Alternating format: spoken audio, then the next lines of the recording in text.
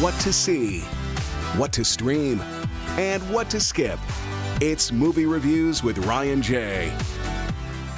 And we are back with the nationally syndicated film critic and always stylish Ryan J., who is also wearing red in support of women. Loving that jacket. And heart disease and stroke. Yeah, you look great. Thank you so much. Always supporting on the inside, but today glad to support with you on the outside. Cute. I love that. Okay, let's talk about movies coming out this weekend. I know it's the Oscars on Sunday, but there's always still good movies potentially around this time.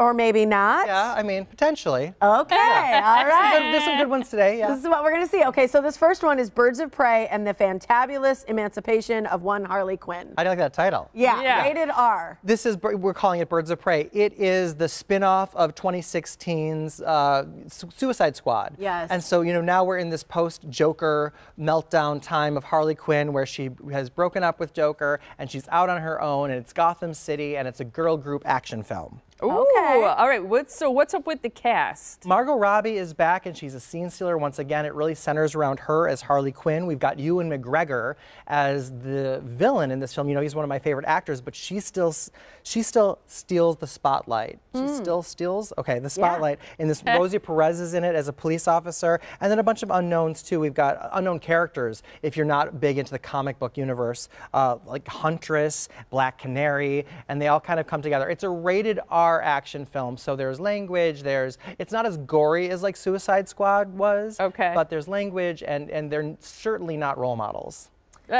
Okay, that's good to know. How about compared to the first? Because obviously this is then the sequel. Right. Well, I love how it's like, you know, we're really focusing on women this year, superheroes, because it was rare to see that happening in the superhero genre at all. We had Wonder Woman. This year we're also getting Wonder Woman 1984. We're getting Black Widow, her standalone film. We're getting, you know, the New Mutants, and then this too. So it's less gory than what we saw in Suicide Squad, but I love action films where they reinvent something, where there's a wow factor when you see something that you've never seen before. Usually in like a Mission Impossible or a James Bond type film, there really isn't anything wow happening in this movie. There isn't like an action that you haven't seen before, but it's still really great, and the writing is good, the development is good. I'd say see it. It's still fun. It'll be interesting to see how it plays into the DC universe, if they're going to go in the direction of like Marvel did with Avengers, if we're going to see these characters fold into a future Justice League or not, will be interesting to see. Wait, you said New Mutants. Is that Mutant Ninja Turtles or no? No. Okay. It's more like X-Men type. Gotcha. Yeah. Okay. What about Little Joe?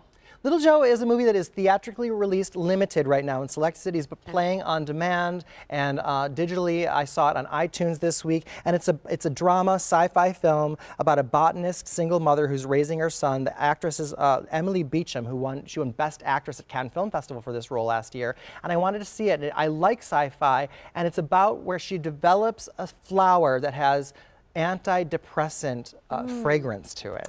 Oh, that's good. The color is incredible. It's so vibrant. It is. Here it's obviously dark, but it's like... Everything's very pastel, but then the flower is primary red. And so it really stands out. The color tells a story and tells the story of the film if you wanted to analyze the set design and also, the costuming that way. It's that sort of happiness element, seeing it. Yeah. Is there a happiness question? Well, it raises the question of what is happiness? Like, you'd like to think like, oh, if you could achieve happiness all the time, what does that really mean? So it's the question of like, oh, are you just happy? Like, to be happy all the time, does it mean you're experiencing what makes you happy, or does it just limit what makes you unhappy? So yeah, it raises a lot of really interesting questions. I do have to tell you though, there's something horrible about this movie, and that's the score. Oh, the music's bad? The music is so bad, it's migraine inducing. You have to separate that. I still like the movie, but the score is literally just like a child's recorder, high-pitched ringing sound, dogs barking, and then loud explosive type noises.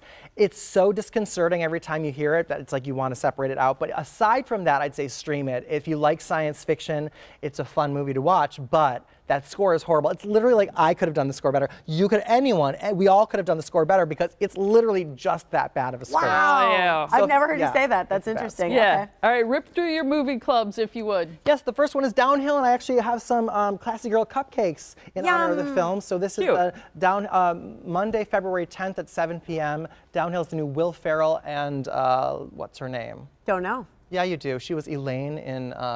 Julia Louis-Dreyfus. Yeah, thank you. Yeah. I was just saying her name all morning long. I don't know. So I got some cupcakes in celebration of that film. But we have a second one on Wednesday for The Photograph, which is the new Issa Rae, and his name is, I'll tell you, Lakeith Stanfield from Get Out.